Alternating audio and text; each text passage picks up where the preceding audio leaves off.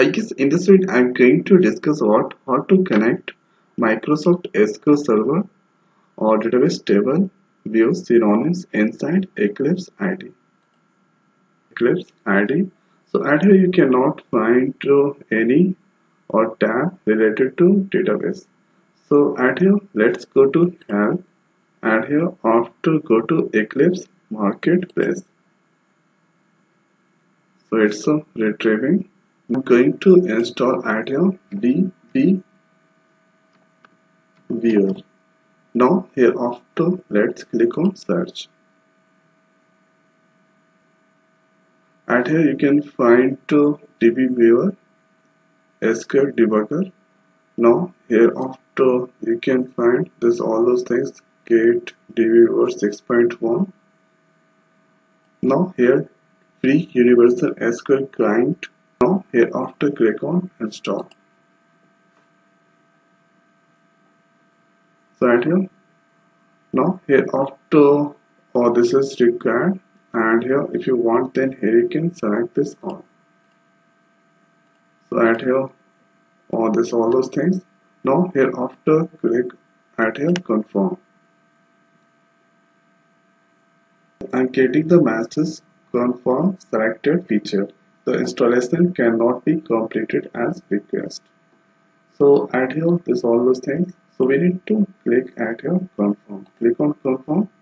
Now here calculating and here after accept and click on finish. So at here installing software 8%, it's done. I'm getting the message security warning. So you are installing software that contain unsigned contents. So if you get this kind of message, so click at here install anyway. So at here 56% it's done. 83% done. I think it will take only 5 seconds to complete. So it's done at here. Now the next step is we need to click on at here restart. So here you can see no any database tab there. Now click on restart now.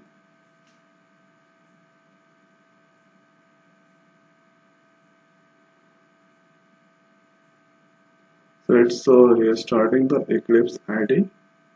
Starting Eclipse ID. Now here you can find database tab. So at here let's go to database. Now here you can find new database connection. Click there and here you can connect with Postgre, DB2, Mario, here Oracle. So let's select at here SQL Server. Now here after click at here next button. So at here host. So we need to give at here disconnect, connect and here copy this one and paste at this place. And here database and schema. So let's log in first. Click on connect. Now here go to database and here Adam. So going to connect with Adam database and this all the tables inside there. So let's write at here Adam. Now here you can use SQL Server authentication, Windows authentication and anyone. So I'm going to use SQL Server. Now here give the password and username. Now here click on test connection. So at here, so we need to download this at here on driver. Now click on download. So at here it's downloading. So when you are using first time, you should download JDBC driver. So I think it's done. Now if you give at here correct information, now here you get the message success. Now click on OK and click on finish. Now here after the next step is, so go to SQL editor, new SQL and here click on none, and here you can find there is two tab it's added. Now here if you click this, So right here they are just log in with MS SQL. Now click there. So right here no any database. Now here after you can use add here. So if you go here you can see Adam, this all those things. So if you click Adam, so here now here after we can write any kind of query at this place.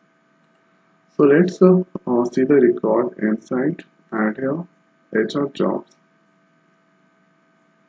So right here go at this place now client. So at here writing select add here star now from now here after let's write add here HR.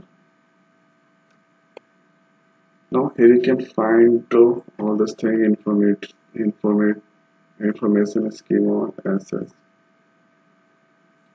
Now here after press dot. So here you can get this all. So I think this is the views. So inside HR here you can find this is the views. Now let's select jobs.